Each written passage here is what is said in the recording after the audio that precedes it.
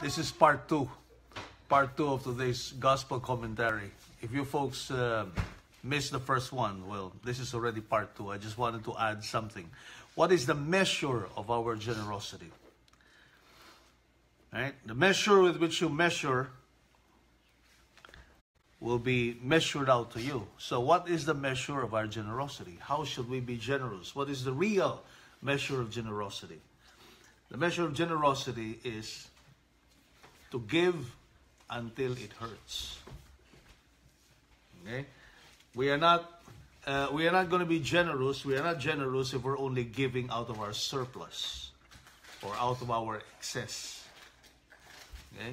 That is not generosity.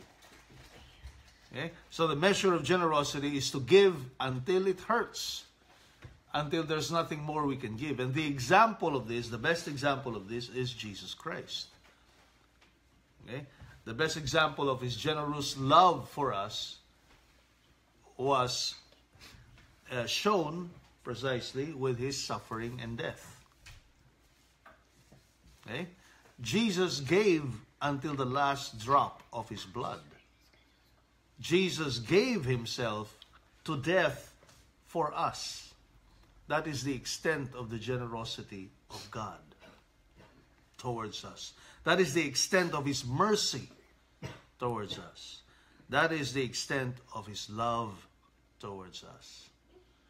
So we too have to keep in mind that that is the ultimate measure of generosity. To give until it hurts. Okay, that's just the addendum for today's commentary. Bye again.